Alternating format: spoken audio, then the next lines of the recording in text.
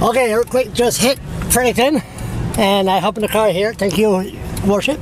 Did you know that?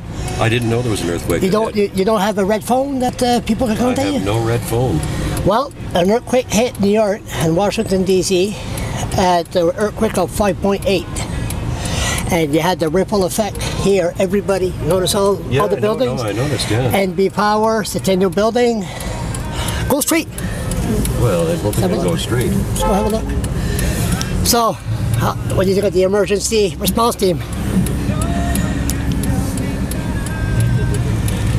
No, ain't nobody.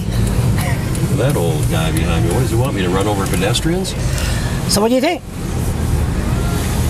Well, I'm quite surprised by it. I lived through the last earthquake, and I actually felt it. It woke me up in the morning, on a Saturday morning. How long was that?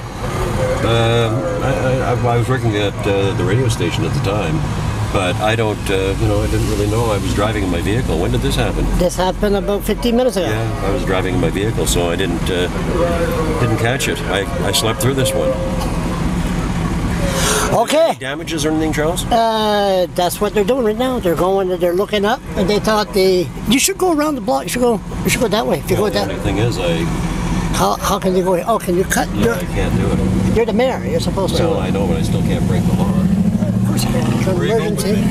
I don't know where we're going. Well, I'm going home. You're going home. Are you coming back here? No. Okay, you can stop me right here.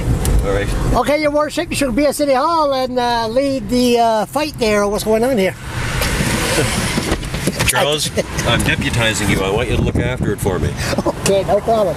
I'll see you on Twitter. À la prochaine. À la prochaine. See you later.